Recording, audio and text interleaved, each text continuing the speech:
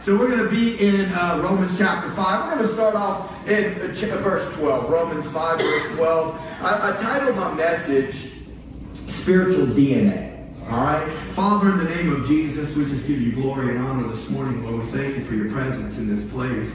Well, Holy Spirit, I know that I need your help. Oh, Lord, you are the great preacher. You are the great teacher. Without you, Lord, we cannot understand the truth of your word. And so, Holy Spirit, we thank you that your presence is already in this place. But I'm asking specifically that you would do the ministry that only you can do, Lord God, and that you would reach in and that you would reveal to your people, Lord, the ministry of the Christ, the ministry of Jesus, and what he came to do. Oh, Lord God, let us see within these scriptures that we speak of this morning, Lord God, what Jesus has truly done for us and our walk in Christ. In Jesus' name, amen. You know, this morning, just before we get started real quick, I had a dream. I was awakened with a dream. And look, one of the things that I've learned about spiritual dreams, because I don't get a lot of spiritual dreams. We have some people in our church that get a lot of spiritual dreams. But one of the things that I've learned about spiritual dreams is that, number one, you remember it. You know how sometimes you'll have a dream and you're like, I think such and such happened, but I'm not real sure. Well, I remember this dream. It woke me up. And it wasn't real vivid. It wasn't, but there was some clarity to it.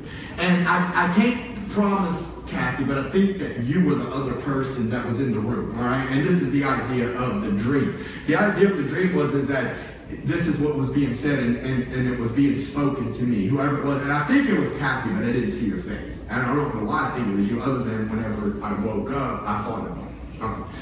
And I was in the room, and basically the person who I think was Kathy was saying, the reason you made it was because of the roots. She taught you about roots. She taught you how to understand roots, and the roots that were planted in that became part of your walk is what helped you to make it. When you were going through things, basically the idea was, without the roots, you wouldn't have made it. Because, you know, and then I started to think about it as soon as I woke up, because the storms of life came.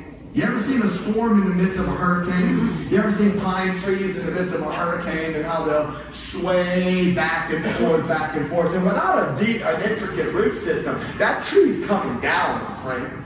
And what the Holy Spirit was showing me through that dream is, without the roots, you're not going to make it. Now, I'll never forget that in the first time I showed up in that church and that woman was preaching and she was talking about the blood, demonic spirits were trying to make me get up and get out, because I didn't understand what she was even saying when she was talking about the blood. But thank God that she talked about the blood as much as she did talk about the blood. And thank God that even though I didn't have a clue of what she was saying when she first started talking about the blood, that in those early formative years, roots, seeds were being planted in my heart that were turning into roots, and that the roots were going down into the ground. Listen, I want to encourage you this morning, because you might feel like you're that tree swaying in the wind. You might feel like the things that are going on in your life, the storms that you're facing, feel like you just feel like you're about to snap in half. You feel like you're going to get uprooted. No. I want to encourage you to understand. Allow the root system of God to be planted on the inside of your heart. Amen. Let a foundation be planted in you. And I want to encourage you that if you will allow that to happen, you're going to make it through.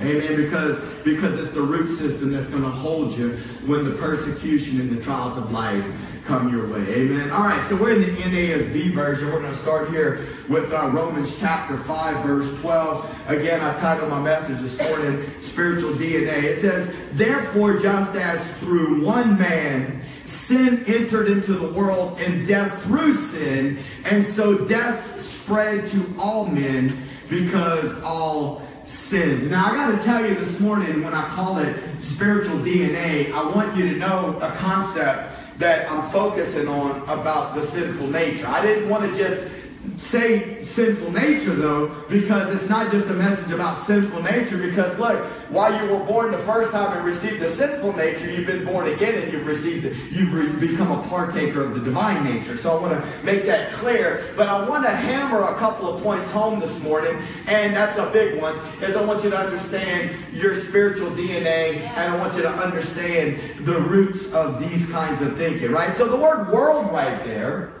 is cosmos. That's the Greek word for world, cosmos, where we get the word cosmos, right? And it means an order or an arrangement. Now, we've been talking about some of these truths in some of our recent Bible studies and some of our teachings about the physical world that we live in. Amen. That God created a physical realm for physical creatures to inhabit. Amen. Whenever God created, and listen, this started to become clear to me many years ago when I began to think about how God arranged and ordered the physical realm that He created. He had method to what He was doing. You understand that? And He had method because, look, and I may not even say it exactly right this second because I'm shooting from the hip, but the idea is that before He ever created animal life, He created plant life. Before He ever created plant life, He had water and He had sunlight, because in order for plants to grow, you have to have photosynthesis. And in order for animals to live, you have to have vegetation.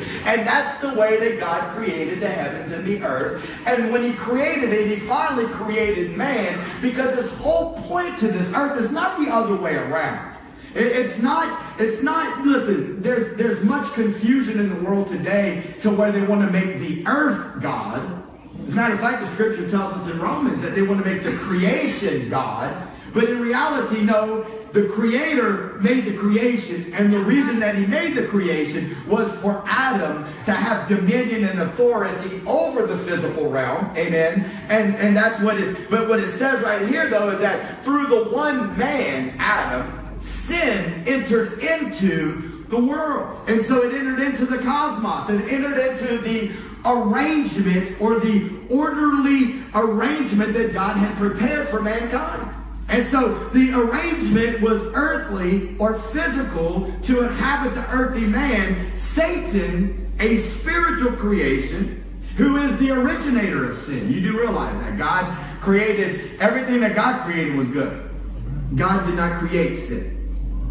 Satan had already sinned and brought sin into himself. Now, in order for him to be able to infiltrate the physical realm that was created by God and was good and had no sin in it, he had to figure out a way to take his fallen spirituality and to inject that into the new physical realm. And so that's what he did. He had to find an earthy or earthly vessel through which he could bring spiritual sin into a physical creation that had no sin. I hope that makes sense. It doesn't come from God, right? So the entry of sin affected the nature. It affected the nature. It affected the DNA at its core of the entirety of God's creation. Now, I don't want to get too ahead of myself, but Adam's yielding or presenting himself to the submission or the service of Satan's wishes caused a change to everything. The sin shift, if we can call it that, resulted in death to the entirety of the creation. All creation groans or has an anxious longing. Can you put Romans chapter 8 up there? Romans, you can keep it in the NASB. All creation groans, has an anxious longing, awaiting the manifestation, or it could be said, the revealing of the sons of God. In Romans 8:18, I want you to see this. I'm reading out of the NASB. I'm going to quote you a little bit out the King James too. But it says, "For consider that the sufferings of this present time are not worthy to be compared with the glory that is to be revealed to us." You know what he's talking about right there, right? He's talking about the millennial reign of Christ. He's talking about whenever you and I transition over into eternity. He's saying you're going through some bad times. You're facing some trial and some tribulation. But the things that you're facing today, the sufferings that you're facing today, are not to be compared to the glory that one day you will be able to enter into. Amen? And he says, for the anxious longing of the creation. The King James says, the earnest expectation of the creation waits eagerly for the revealing of the sons of man, the sons of God. The King James says, waits eagerly, or waits for the manifestation of the sons of God. Now, let me just say this. I believe recently the Holy Spirit has shown me this scripture is both literal and prophetic. And what I mean by that is this. Prophetically speaking, The Holy Spirit, all of creation is longing for the manifestation of the sons of God. Meaning, the whole of creation is singing a song and waiting for you and I, as the sons of God, to come to the fullness and revelation of who we are in Christ, and that we have authority to walk out, and that we can take the Jesus on the inside of us and release him into the atmosphere of where we go, and that is going to change and affect the creation that is around us. That's the prophetic aspect of what the Lord's showing me. He wants you to understand that born again in Christ, you are a new creation, and that the kingdom of God lives on the inside of you. Do you believe that this morning? I hope you do. I hope you understand that the kingdom of God, if you're born again this morning, the kingdom of God lives on the inside of you, and you can release that out in wherever you go. Whenever you start talking about Jesus, when you start witnessing the truth of the gospel, it will change the atmosphere of where you are. Amen. But there's a literal interpretation to this that's also coming. And the creation, I'm talking about, listen to me, I've been in the swamp before because my brother-in-law that I used to live with him was a crawfish. I was over there trying to bait his tracks. Keep up, boy, keep up, keep up. And then all of a sudden you hear a crab. He said, I'm going to turn this, eat your sandwich. He'd turn off his boat, and we'd just be there. Every now and then you might hear a bird, and then all of a sudden you hear a splash in the water. What was that? Oh, it was just a dead tree. Just a dead tree fell in the water. See, all around this world, trees are decaying. That's right.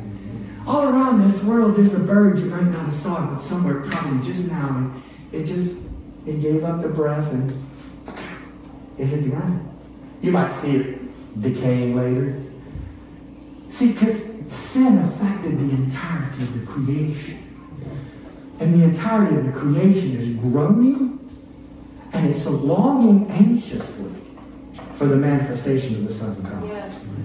And what I believe that is the fulfillment of, see, you've already received the down payment of the Holy Spirit when you got saved, but there's a full redemption coming, amen, when you're going to receive your glory, and that's going to be a signal to creation that they're about to get, creation's about to receive its glory, hallelujah. Instead of there being death, there's going to be life. So I want you to see that this is what the fall of man that Satan did through a vessel known as Adam affected the entirety of God's creation. And it's very important that you understand that and that I understand that, because much of my message has to do with, if we yield to the will of evil, we keep repeating what Adam has done. But if we yield to the will of the Lord, we now will be able to accomplish what God has called us to do to begin with. Amen. So in Romans chapter 5 verse 14 it says, nevertheless death reigned from Adam to Moses, even over those who had not sinned in the likeness of the offense of Adam, who is a type of him who was to come. So you didn't sin like Adam sinned, and I didn't sin like Adam sinned. What does that mean? Adam was the first sinner. I don't know about you, but when I first started really thinking deeply about the scripture, I'm like, wait, hold on a second, Lord. I didn't do what Adam did. He's like, no, but you put your Andy in.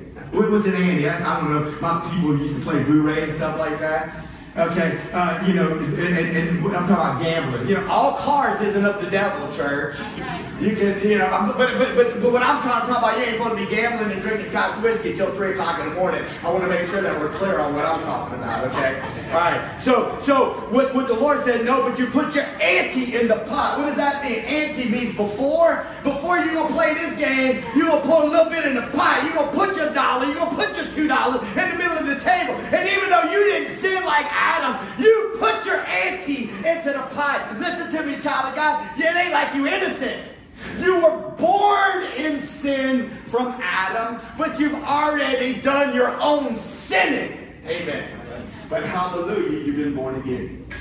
You've been born again in Christ. You get a fresh start. You get a new slate. Amen. And so, even though you and I didn't sin in the likeness of the offense of Adam, who is a type of him who was to come. Now let's talk about that a little bit. See, because again, Adam's sin resulted in bondage for all humans, even though all humans didn't commit the sin of Adam. Even still, the spiritual DNA has been changed.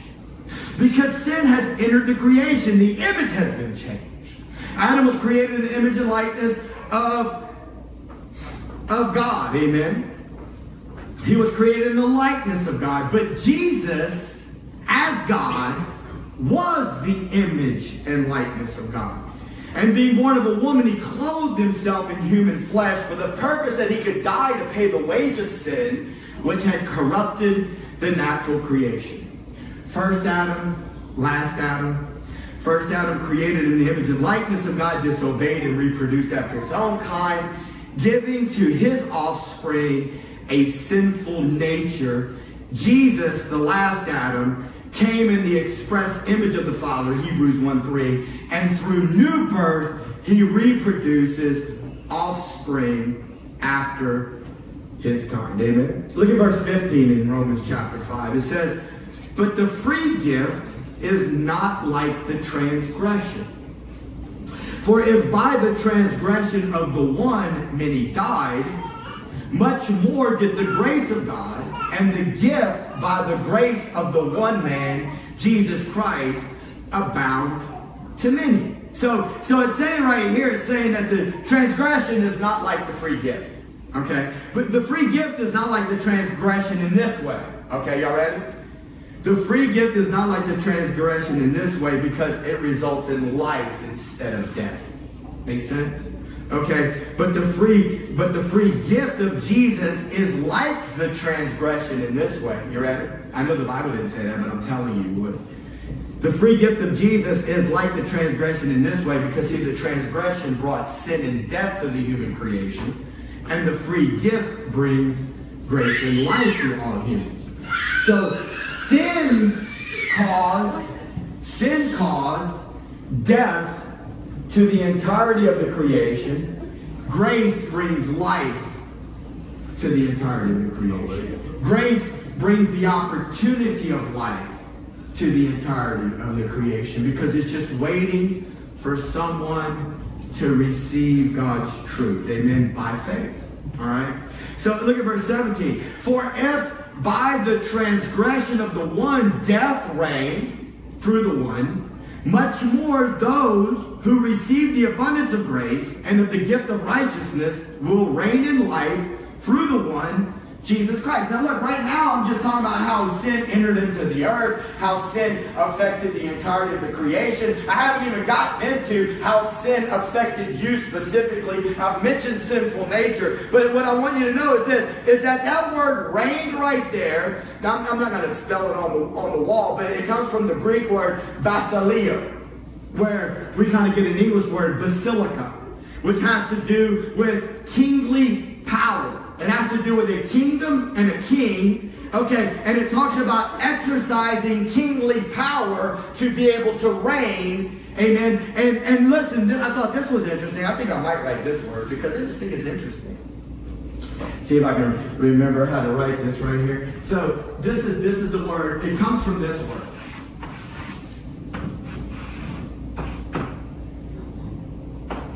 I think I'm spelling this right here because I got to double check with some of you people. I know y'all got y'all's own little.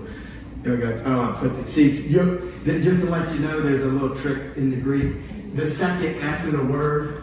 See, this is an S, but the second S in a word isn't formed the same way. It's formed like this. Okay. So there you go. Basis. This is the word basis. Is where the word basilio comes from, which is where we get our English word basilica.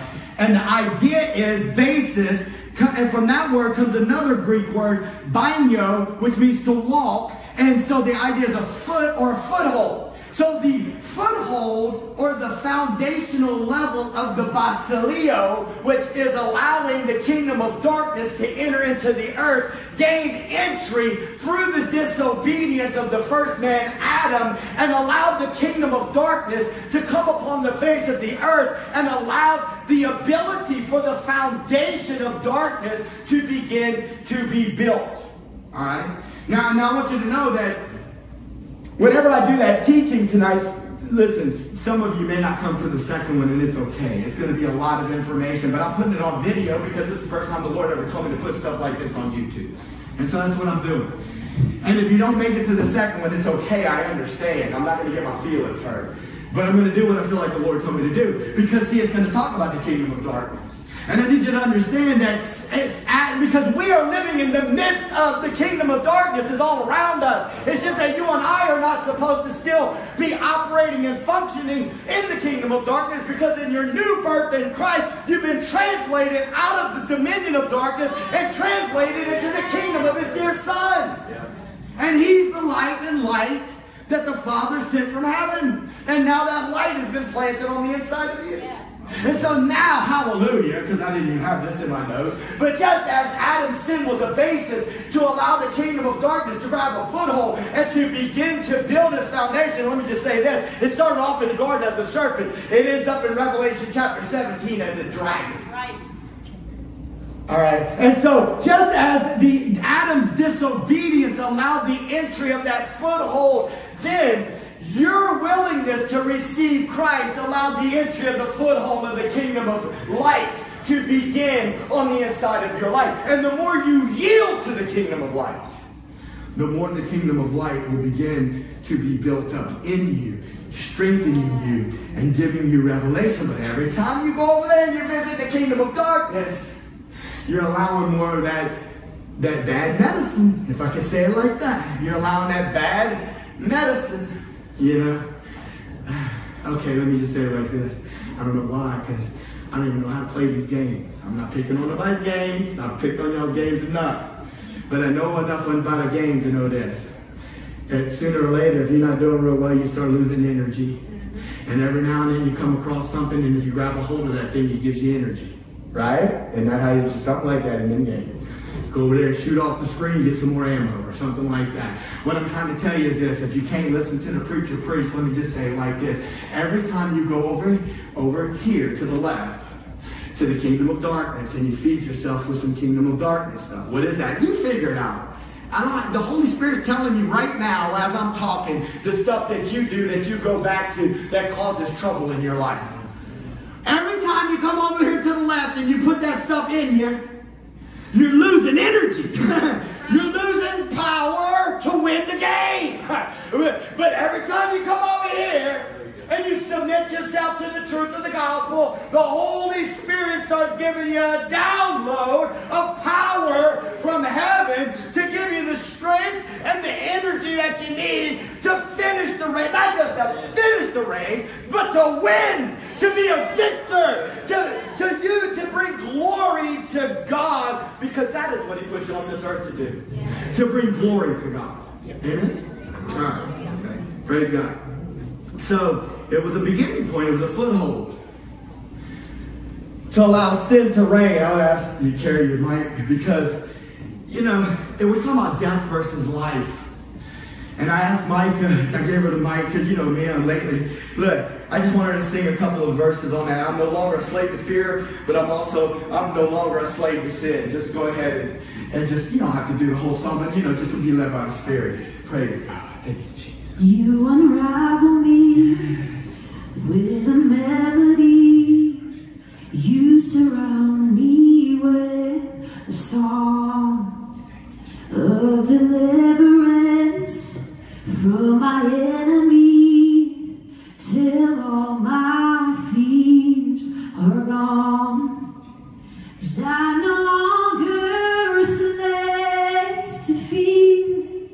I am a child of God, and I'm no longer a slave to fear.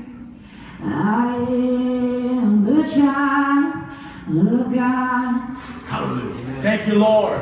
I'm no longer a slave to fear. Praise God. Sometimes they sing another verse, I'm no longer a slave to sin. They just throw that in there. I don't think the author wrote it like that. I'm no longer a slave to fear. I'm no longer a slave to sin. Hebrews chapter 2 verses 14 through 15 says this. Therefore, says the children share in flesh and blood, He Himself likewise partook of the same, that through death He might render powerless him who had the power of death, that is the devil, and might free those who through fear of death were subject to slavery all their life. You realize what the gospel of Jesus Christ can do to a person?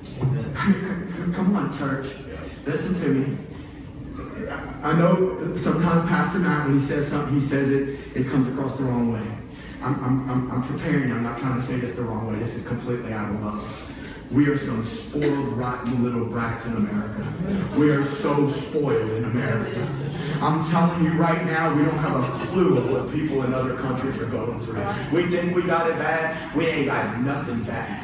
I'm telling you right now, you got clothes on your back, my friend. You got shoes on your feet. And listen, there are people that are living in fear under the tyranny of their governments. There are people in through the ages of human history that have lived under fear. There were, when Christianity started, they began to kill and persecute Christians. And listen, they refused to change their story. Jesus on the inside, hallelujah, will take away the spirit of fear that makes you scared to die. And you and I, listen, we need to get some of this stuff in us. Hallelujah. We need to get some of this in this church, because I'm trying to tell you something. We don't know what tomorrow holds. And I'm not even talking about end time timing right now. I'm just talking about just because we're an American, it don't mean this. I know y'all hear me say this a lot, but you know why I'm saying this? Because I feel like something bad's going to happen. Can I just say it on video? I'm going to say it. You may not agree with that. And I'll try not to say it every service if it makes you feel weird. Okay? But I'm trying to tell you that this is the way the church started, and I believe this is the way the church is going to end. Amen. It started under persecution under Rome, and I believe it's going to end under persecution. But this is the good news. The Spirit of Christ gives us the ability not to fear death. Yes. We don't have to fear death. He came to remove the fear. Yes. Amen. And so praise God for that. Hallelujah. I'm no longer a slave to fear. I'm no longer a slave to sin. Look at Romans chapter 5 verse 21. It says, so that as sin reigned in death, even so grace would reign through righteousness to eternal life through Jesus Christ our Lord. Let's kind of read that one again, because see, we're talking about reigning, right? We've established the kingdom concept. We've established the basilio word, the basilica word, the foundation of a kingdom, because he wants to rule in king. So sin reigned in death. It's like sin was a king. You see that? Sin wants to be a king. Satan wants to be a king over your life. Satan wants to be a king in the earth.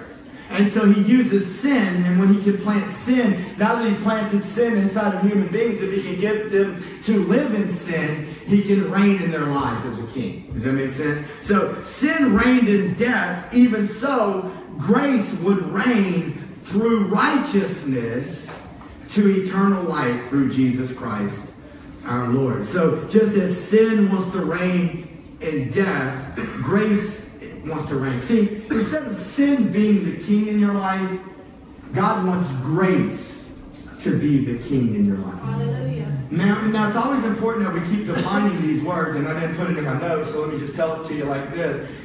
And many of you are already aware, grace is not just God's forgiveness for something, or forgiveness in a place that you don't deserve. It is that. Mercy, people have said mercy is you didn't get what you did deserve. Grace is you got what you didn't deserve, right? But grace is even more than that. If you look it up in the Greek dictionary, in the middle of the definition, it says this, that grace is a divine influence on the heart. Grace is a divine influence on the heart. Now, what is divine? Well, it don't come from me, and it don't come from you, my friend. It don't come from this earth. It comes from somewhere else. It comes from the Lord. Grace is a divine influence on the heart and its reflection in the life. And its reflection in the life. See, so when grace shows up, it works on your heart.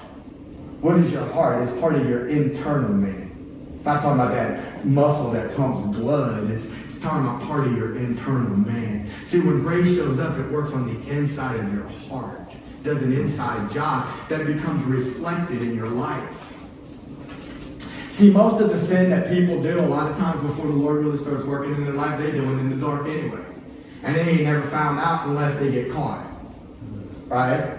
Sometimes people been living in sin in the dark, and then they get free, hallelujah, and hopefully by the grace of God, none of that stuff ever has to come out, because it really don't need to be nobody else's business anyway. Really and truly, it needs to be between you and the Lord.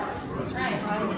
Amen. And that's really the way that the Lord, but every now and then certain types of sin are still manifest, because we don't always do it in the dark.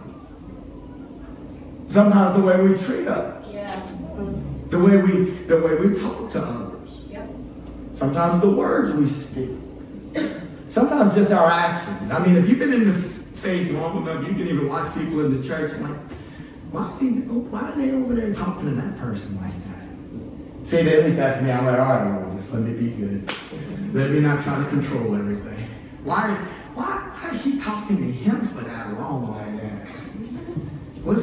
Maybe it's nothing. Maybe it's nothing, but but look, at the same time, the enemy is always behind the scenes. He's always trying to cause some kind of trouble. Some kind of trouble. He's trying to inject his trouble in the midst of the situation. Does that make sense? All right. So just as sin reigns in death, even so God wants grace to reign like a king in the midst of your life. Amen. He wants to reign as a king in your life. So this is really kind of like the rules of engagement in the spiritual realm. See, on the battlefield of life, we need to understand the gospel.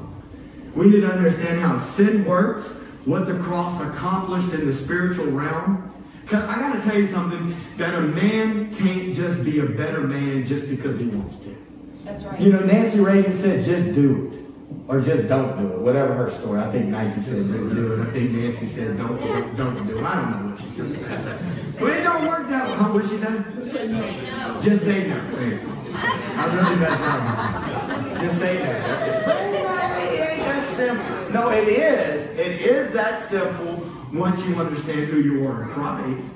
It is that simple once you begin to operate in the dominion, power, and authority that you were given by God, and grace becomes king in your heart and in your life. Yes. And the Holy Spirit speaks to you, and you become sensitive to his voice, and he says, don't go there, don't do that. And then you're just like, okay, I'm just going to say no. I'm just going to say no in this situation. I'm going to make a decision in the Spirit, and I'm going to say no. Can I tell you, listen, I know we're PG-13. But I know some of y'all ain't even 13 yet, so sorry about that. But I'm just going to keep it PG-13. How's that sound? I'll keep it PG-11. You know, there's been times in my life after I gave my heart to the Lord that the Holy Spirit said, don't do it. Don't go. Now, early on, but there's even been times after. Lord, forgive me. I'm just being real with you. Okay, some of my friends from Lafayette came in. Hey, they used to call me fat.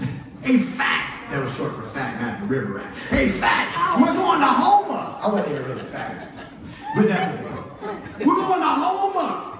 You coming with us? I was living with my sister, going to church. The Lord was changing me. I repented of my sin. And the Holy Spirit said, don't do it. Don't go. And so I'm like, even though the Holy Spirit's telling me that, I'm like, yeah. And then I'm getting in the car. I don't recommend that you do what I did. I hope you still love me when I'm done. But I ain't the only one up in this mug that's done this before. Hallelujah. Y'all know what I'm talking about. Right? I'm going to get in the car. The Holy Spirit said, don't do it. So, like a horse with a carrot before it knows. I get in the car and I close the door and then we go. So anyway, after the first night, the next day we're watching the movie, we're about to do something. The guy said, dude, y'all gotta bring me home. I'm not gonna tell you all the stuff we did, but this is the point. We did some stuff that I hadn't been doing, that I used to do, that they used to think I was the life of the party. And I said, dude, y'all gotta bring me home. I'm not the same as I used to be. What? Hallelujah. I got in the car with them and I drove. And on the way home, they were like, man, you remember that dude? You remember Matt? Remember Fat? remember how cool he was, dude? He's so fun, bro. Remember we used to party? And he was like, and I'm like, bro, y'all can do whatever y'all want. And after a little while, it started to get really weird. Y'all can say what you want. You can do what you want. And I messed up. And I'm sorry that I did it. And I'm sorry I'm asking y'all to bring me home early. But I'm telling you, I'm different. I'm not the same. And so y'all can just laugh all the way home all you want to. Just go ahead and y'all can clown me. This ain't really nothing new. People clown each other. Just go ahead and get me home. Right. And unfortunately, the same thing happened when I went to Holland. The Holy Spirit told me I was in Holland. And I'm thinking to myself, man, I'm in another country. I have a camera. I don't do what these people do, but why would I want to sit in this room? I'll go somewhere else. Okay, listen, I'll go, they'll go where they're going, I'll go somewhere else, and I'll just take some pictures, then I'll get back on the bus with them, and we'll go back to the room later in the night. I don't have to go where they go. But see, the Holy Spirit knew in advance what the devil's plan was. I didn't know. Okay, because see, the God you serve can show you things in advance to prepare you if you and I are willing to listen to Him. I got on the bus and the Holy Spirit distinctly said, get off the bus. So what is not Pastor Matt, what does snubbing hand, oil field working Mac do? He sits down in the bus.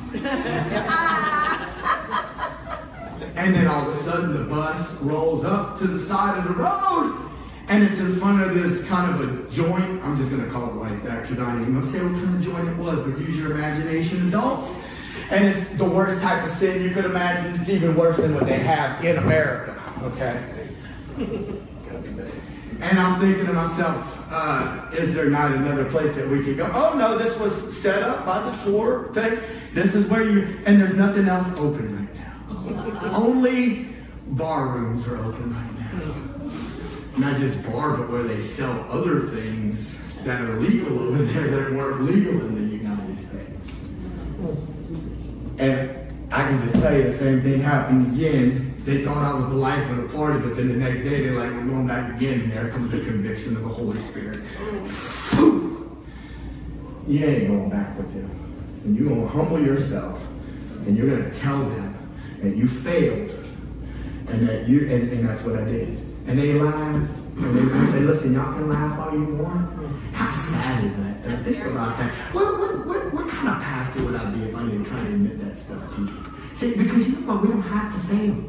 I want to try to help somebody so you don't have to fail. But it's sad. Because I could have lived. Even when they made, and listen, all the way on the plane over there, all the alcohol was free. They drank all the alcohol dry on the airplane, and all the Europeans thought they were so cool because there were some crazy Americans, and I was the only one that didn't drink. And then they laughed at me about that. They're like, you fool. You passed up all this, and you could have done, and look at you, then you fall back. I'm like, dude, you can call me a fool all you want to. I ain't going back with you tonight. And you just feel the weight. And I didn't even really know how to truly repent back then. And so I just sat there with that weight of condemnation just sitting on me. But I just thank God that I could feel the presence of the Holy Spirit enough to know that I wasn't just going to keep on doing what they were doing, because it could have gotten a whole lot worse. Thank God that it didn't. Amen. What is my point? My point is, we're talking about rules of engagement on the battlefield of life, and we're talking about we need to understand how sin works. We need to understand how the spiritual realm works. And we need to understand that we have authority, amen, to walk in kingdom authority, to walk in victory because of what Jesus did on the cross. And listen, this grace that wants to rule as king in your life, it's dispensed daily. It's even going to be dispensed by the minute. You know, I was thinking about this because I used to teach it this way. You ever seen a hand sanitizer? We got hand sanitizers all over the place now, right? And when you need to cleanse your hands from a hand sanitizer, what do? You go to the dispenser, right? But whatever is contained in there, let's just pretend that the hand sanitizer is grace. Somebody purchased that hand sanitizer, right? Somebody purchased. See, Jesus purchased the grace when he went to the cross. Jesus died on the cross, purchased the grace, and now the grace is inside a dispenser. Well, who's the dispenser? The dispenser of grace is the Holy Spirit. The person of the Holy Spirit dispenses grace into your life. But see, if you want some hand sanitizer on your hand, what you got to do? You got to walk over there and you got to activate it. See, you activate the dispenser to put sanitizer in your hands so that you can cleanse your hands. And if you want grace in your life, through faith, you have to activate and you receive the Holy Spirit help that you need. Now listen, I'm not saying that you even always have to actively think this, but what I do want to interject right now is this, is the object of your faith. I want you to understand that your faith has to have an object in which to believe. What are you talking about? Jesus already died and purchased grace for you. Jesus already died and paid the penalty of your sin. The same way you received him, Colossians 2:6 says, so shall you continue to walk in him. How did you receive him? Through faith in him and what he did. How do you continue to walk in him? Through faith in him and what he did. And when you keep your faith in what Christ has done, you receive a download of the Holy Spirit helping you, strengthening you, amen, and giving you the power that you need in order to live right for God. Now, you know, there's some other things you can do, church. You can spend time in prayer. You can spend time in worship. Okay, I'm not trying to pick on nobody, but we can spend a little bit more time in prayer and watch a little bit less television. Oh, here's this preacher telling me not to watch my favorite show. That's not what I said.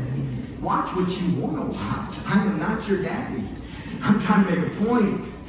If we would spend a little less time playing video games and a little bit more time learning how to pray, a little less time watching Netflix and a little bit more time learning how to pray, a little less time playing Pedro, whatever it is, and a little bit more time learning how to pray. A little less time drinking coffee with my girl if we're not talking about Jesus, and a little bit more time learning how to pray. You get what I'm trying to say? A little more time learning how to worship. A little bit more time learning how to do the things of God that I'm around the Holy Spirit.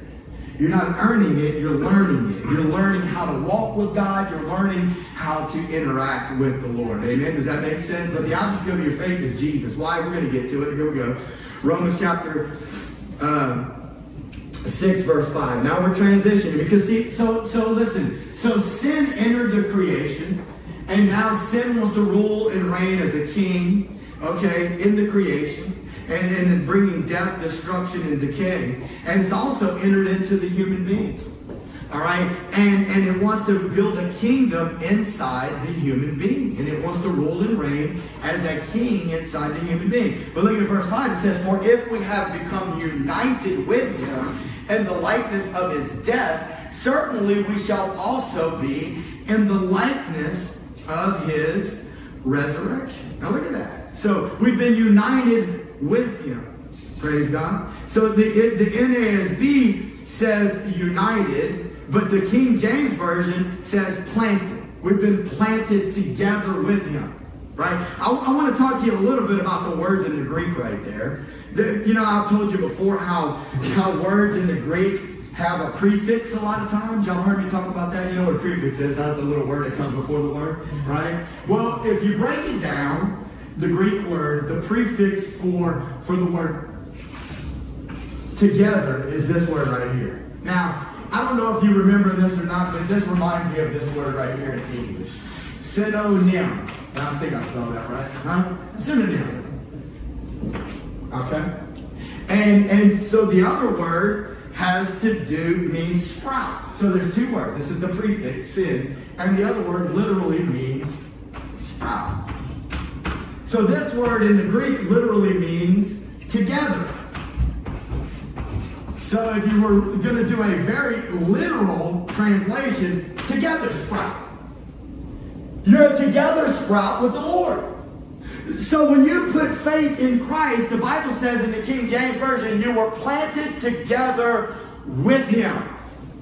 The NASB version says you were united with him in the likeness of his death. When you put faith in Christ, whenever that was, I'm just here to tell you what happened in the spirit realm. I hope this is helping you. If it doesn't help you right now, if you'll think about it, if you'll go back and watch the video, if you'll read this chapter, if you'll take some notes and like chew on it, it will help you. If you've been looking for some freedom in your life and you can't seem to find it. Oh, preacher, I've been living for the Lord for 25 years and I'm still living in failure. And I got all these bad things. Okay, good then. Get back to the Word of God. Take yourself some notes. Get on your knees. Put your face in the carpet. Cry out to the Lord. I'm here to tell you the Word of God works. Says it right here. Sprouted together, united together in the likeness of his death. Your old man, born of Adam, that was bound by sin, born in trouble, born in chaos, has been planted together with Jesus and buried together with Jesus in the tomb. And hallelujah, a new man has been resurrected to newness of life. That's the beauty of water baptism. Water baptism is the external symbol of what's already happened spiritually. When you put faith in Christ, in God's mind, the old man died, he's been buried, and a new man resurrects to newness of life. When we put him in the water, we're telling the world, we put him to death. Yes. And we're going to start walking a new life. Amen? A together sprout. You know, I was thinking how the word united was used, and I was imagining the intertwining of a DNA helix. That's a lot of words, but you know what the reality of it is? The kids, y'all learned about DNA already, right? Y'all seen DNA pictures before? How the little helix is twisted up together, right? And when a true conversion takes place, the believer becomes intertwined. It sprouts and he begins to grow in Christ. Oh, look at this. You may not like it, but I think it's... In Christ, we have become GMO. We've become genetically modified. In Christ, we have become genetically modified. The first time we were born in Adam, we were born with a sinful nature. Now in Christ, we've become genetically modified in a good sense, genetically modified into his holiness. Do me a favor and put up 2 Peter chapter 1, and we'll read verses 2 through 4. It says, "Grace and peace be multiplied to you in the knowledge of God and of Jesus our Lord, seeing that his divine power has granted to us everything pertaining to life and godliness, through the true knowledge of him who called us by his own glory and excellence." Okay, I want you to see that word knowledge right there. You see it? Through the true knowledge of him. He said not through any kind of fake knowledge, but through the true knowledge, a deeper understanding of Christ. You know, I've heard people say before, man, if we just preach the simplicity of the gospel. I agree with that. Simplicity of the gospel will get people saved. But listen, if you're going to live for the Lord, you're going to have to go deeper into the Word of God. You're going to have to, because I'm telling you right now, the devil has a plan for your life. And if you don't start to understand what the Word of God says about you and how to walk with Christ, well, why would it be in here if we weren't supposed to go deeper? Why? These are the letters written to the believers. These letters are written to the church. I personally believe God has called me to preach to the church. That's what I believe. I believe he's called you to preach to the world. Amen? I mean, I still preach to the world. Hallelujah. And I don't want to get off on that testimony. I'll tell that next door. But look what he says, the true knowledge of him who has called us by his own glory and excellence. For by these he has granted to us his precious and magnificent promises, so that by them you may become partakers of the divine nature, having escaped the corruption that is in the world by lust. So I want you to think about that helix. You become a partaker of the divine nature. When you got saved, the Holy Spirit did a work in you. Now look, I didn't write it in here, I don't think. Maybe I did. But look, I was imagining in my mind whenever I was reading earlier this morning that when you got saved in the mind of God, in the spirit realm, I know I've said this before, but he rewounded 2,000 years and put you in Christ at the cross where you died with him and you've been buried in the tomb. And then now I felt like the Holy Spirit was showing me, yeah, and while you were down there, I was doing some work. I was intertwining. I was doing some spiritual work in you, and I was intertwining some new stuff in you. I was genetically modifying you. I was putting my Holy Spirit in you. I was making you a partaker of my divine nature. And then I flipped the switch. I turned one switch off. I turned another switch on. I turned the switch to the sinful nature off. Hallelujah. And I turned it. Now, I didn't tell you that he pulled the wire out. See, no, the sinful nature is still in there. It's just that the Lord turned the switch off. I'm trying to tell you what he did. And now it's your job to believe what I'm telling you. It's my job to believe what I'm telling you. I'm telling you in Christ, the Lord turned the sinful nature switch off. And you, sure enough, right, it's too far for me to walk, can walk right over there and turn it back on if that's what you choose to do. Yeah. He turned the sinful nature switch off, and he rerouted a new wire in there, and he turned that on. And he now allowed you and I to become partakers of the divine nature. Look at Romans chapter 6, verse 6. Knowing this, that our old self is what the NASB says. The King James, I like that, says the old man. So he says the old self, or the old man, was crucified with him in order that our body of sin might be done away with, so that we would no longer be slaves to sin.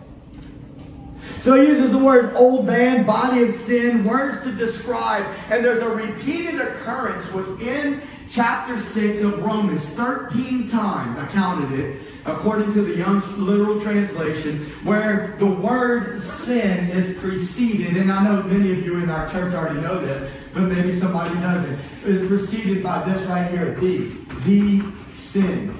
You know, in the English language, there's something called the definite article. What does that mean? It's describing a noun.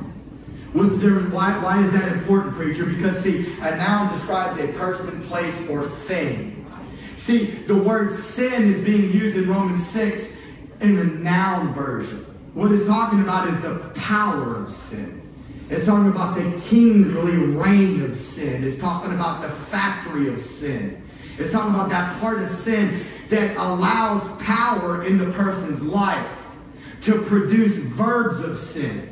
See, many times in Christianity, we think all about the stuff that we do or that we're not supposed to do. But what I'm here to tell you is this, is that if we'll understand that at the core of what Jesus did is he turned off one switch and he turned off another switch. And if we will learn that and begin to believe that, we can begin to walk in victory. And it's not you doing it, it's the Holy Spirit doing it in you as you place faith in Christ and you receive your dispensing of grace from the Holy Spirit. It's the grace of God producing a divine influence on the heart that will now be reflected in your life. Not only do you not have to go down to the, what's the name of that? I can't remember the name of that street in a million. Somebody told me the name of the street before. Friendship Valley. You ain't got to go to Friendship Valley no more. If you don't know what that is, you don't need it. You ain't got to go to Friendship Valley no more, my friend. But you also can love your brother. That's right. You also can love your sister. You also don't have to gossip. You don't have to slander. All right. You get the point. Adam allowing sin into the natural creation allowed sin into our being, and just as but united or planted together in Christ, we've been resurrected with him, amen, and we've received a new DNA. All right, look at verse 7, Romans 6, 7. For he who has died is free from sin. Praise God. Okay. Our old man, our association with Adam dies with Jesus. Now being dead to the first birth, we've been freed from that connection that we had with Adam. Amen? You got that point, right? Okay, preacher, we get it. All right, good. Now we can transition a little bit. So the next questions, 2 questions for you are this. Number 1, did you know that? All that stuff I just said. Maybe you did. Maybe you did. Did you know that? Did I know what? Did I know that you don't have to be a slave to sin? Did you know that Jesus already died to set you free from the bondage of sin? Did you know that if you will believe that you will experience it? To where it's not just a head knowledge, it becomes a true manifestation in your life. To where if you're addicted to looking at things you're not supposed to look at, you don't have to look at it anymore. And if you're addicted to anything, you don't have to be addicted to it anymore. If you can't help your tongue, and every single time you get into a situation, you find yourself talking bad about somebody, and later you feel bad about it, you don't have to do that anymore. Because the Word of God says that you are a new creation. That's right. So number 1, did you know that? Number 2, do you believe that? So if you know it and you believe it, well, let's look at Romans chapter 6, verse 3, because this is what it says right here. It says, do you not know that all of us who have been baptized into Christ Jesus have been baptized into his death? So did you not know? The idea is, were you ignorant of this information that I'm about to tell you? And while most people believe that's talking about water baptism, listen, let's just connect water baptism to the baptism of faith, because they're really, one is just showing you the other. Praise God. So when we go down in the water, we need to start believing God that we're really coming up a new man. But according to the Word of God, you already are a new man if you're in Christ before you ever go into the water. Praise God. Hallelujah. So now in verse, so did you not know? So if you didn't know, now you know. Look at verse 11, Romans chapter 6, verse 11. It says, even so, consider yourselves to be dead to sin, but alive to God in Christ Jesus. That's what it says in the NASB. In the King James Version, it says, reckon yourself to be dead. So I want you to think about this a little bit. It says to consider yourself to be dead. Look, this is where I go from preaching to meddling, I know that. But like, do we want to be dead? Sometimes we, and what I mean is dead to sin. Sometimes, I'm not looking to die right this second, praise God. No, I don't want to fear death. I believe that when I die, I believe, I don't plan on dying anytime soon. Unless the Lord has something different to say. But if I do, I believe God that I'll be like sliding on streets of gold. Hallelujah. Praise God. So don't mourn me, celebrate. Hallelujah. Anyway, I don't plan on dying right now, but praise God. I don't want to die physically until the Lord wants to take me home. But what I'm trying to say is, I do want to die to sin. Right. And so let me ask the question again. Do you want to die to sin? And many times people are saying, yeah, but.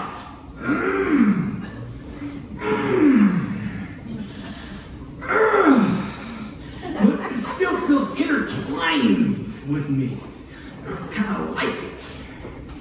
It hurts when I'm trying to pull myself away from it. Y'all know what I'm talking about. No, I'm the only one that's ever felt that way before.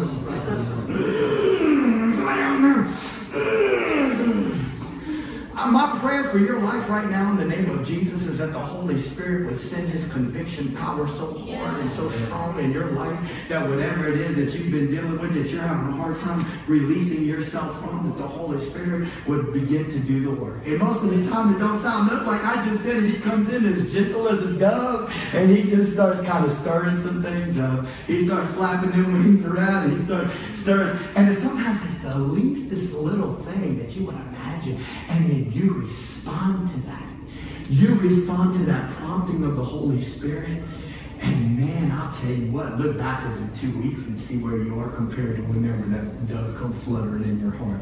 It's amazing how the Holy Spirit will show up and He'll start to deal with our heart. And if we'll just yield to the Spirit of God to see what God will do. Amen? Praise God. So consider yourself or reckon yourself to be dead to sin. The thought is that a disciple, which means a learner, has been taught and learned and has come to the conclusion that he's no longer operating according to the old standard. He's no longer the previous creation born of Adam. He's a new creation born of Jesus. Hallelujah. Old things have passed away. All things have become new. And so now knowing the truth, it is his responsibility to apply this truth to his life. It's now your responsibility. Everybody by the hearing, not a whole lot of people, but everybody by the hearing of Pastor Matt's voice, and even you watching on video, it's now your responsibility. Just like it's my responsibility, because we know the truth, to apply the truth of God's Word to our life by the power of the Holy Spirit. Yes. So you can't be a better man. You can't do like Nancy said and just say no in your own strength. But once you begin to understand, no, I'm going to believe that. I'm going to believe what the Word of God says. Now, whenever I was buried with Jesus in the tomb, that the Lord was doing the DNA, genetically modifying my heart, genetically modifying my spirit. He placed His Spirit on the inside of me. Hallelujah. Now the kingdom of God is resident on the inside of me. Now the power of God is on the inside of me. And I don't have to yield to sin anymore. I can yield to the presence of the Holy Spirit. I can yield to the truth of God's Word. And I can watch God working and moving in my life. Amen. Romans chapter 6 verse 12 says this: therefore do not let sin reign in your mortal body so that you obey its lusts. Do not let sin be king. Now that you know these things, Paul is methodically breaking it down. This is the truth. You were this, now you're this, therefore don't let sin be your king. Amen. Singers, musicians, y'all can come up. Even though sin has entered the natural realm through Adam and had kingship previously in your personal life, sin is no longer king in you. It no longer has its dominion over you. You have been translated into the kingdom of Christ. So quit submitting yourself. Let us quit submitting ourselves to sin's authority. That's right. Amen. Look at verse 13. I'm learning. I'm going to call them up quicker so that they have some time to do all their thing. And then we'll transition, right? Look at this, verse 13. Do not go on presenting the members of your body to sin as instruments of unrighteousness, but present yourselves to God as those alive from the dead and your members as instruments of righteousness of God. Now I want you to understand something. That word instruments, it literally in the Greek means weapons of warfare. Yeah, that's what it means, to weapons of warfare. Quit submitting your body parts as weapons of warfare to unrighteousness. Start submitting your body parts as weapons of warfare for righteousness. See, when we submit ourselves, our body parts to unrighteousness, our minds think evil instead of righteousness. Our mouths speak death instead of life. Our feet walk towards sin instead of holiness. Our hands break instead of build. You can even start strumming your guitar a little bit if you want to. Romans 6:16 says this, do you not know that when you present yourselves to someone as slaves for obedience, you are slaves of the one whom you obey? And when you willingly submit yourself, you're yielding yourself to the kingdom of darkness, to the power of sin. And you don't have to do that. This is my conclusion. Jesus has given us new life. Through our new birth with Jesus, our old man died with him, our new man resurrected as a new creation. And while we were in the tomb with Jesus, the Holy Spirit was doing some spiritual surgery on us. He did a very technical spiritual procedure where he turned off a switch that disconnected the power of sin received in our natural birth in Adam. And he intertwined his divine nature into the helix of our spiritual DNA. New birth activates that. Amen? Continued faith keeps it going. If you need your switch flipped, pray with me now. Father, in the name of Jesus. Holy Spirit, I need for that sin switch to say flip in the off direction. Holy Spirit, I need the divine nature switch to be flipped on in the name of Jesus. Maybe you're watching on video, maybe you're in this place and you don't know whether you've truly ever received Jesus as your Lord and Savior. You would just yield your heart to him and say, Lord, come in right now, I pray. Come into my heart, Lord. Please forgive me. Please forgive me of my sin. Please forgive me of my rebellion. Maybe you've already been saved before, but you've been living in rebellion. You've been surrendering to the will of evil instead of the will of God. I'm not going to ask you to come up right now. I'm just going to ask you to let the Lord know that you're recognizing it and that you're asking him to come into your heart and you're asking him to start flipping some switches, that he would do a miracle in your heart.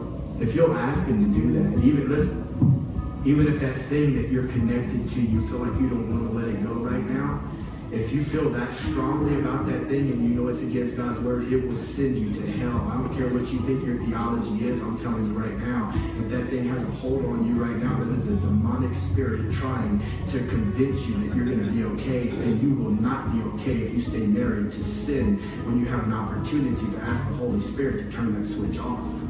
So right now, in your spirit, man, you need to ask the Holy Spirit, please turn that switch off. Set me free, Lord. Set me free from the bondage of this thing. Praise God.